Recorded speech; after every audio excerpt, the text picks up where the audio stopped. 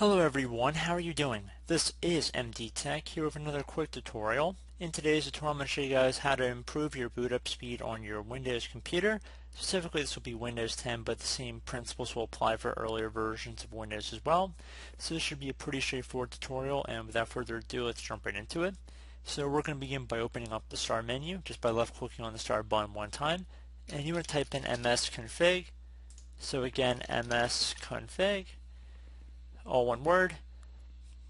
You want to select the msconfig run command option. There should be other ones that come up very similar for Windows 7 and Windows 8. You want to select that one, so msconfig again. And you want to go over and left click on the boot tab. And now that we're in here, you want to left click on advanced options.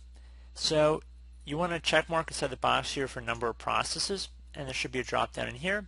So if you have multiple processes, I would suggest going up to the most that is listed in here. So if you have 2 or 3 or 4 or 5, you want to select that. So make sure you just select that, whatever the highest number is in here. Left click on OK. And you can also left click on the Startup tab.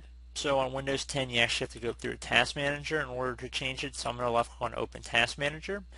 I don't know why they did this on Windows 10, but yeah, I'm sure they always have their reasons. So anyway, if we go underneath the startup items here, most of these can be disabled safely.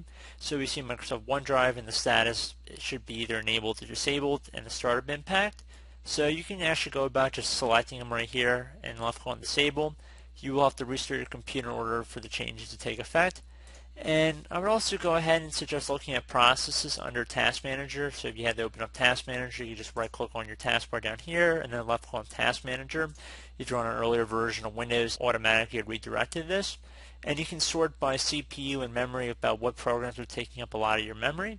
So it might not necessarily be all Windows processes here. It could be additional third-party applications. So something definitely to keep in mind.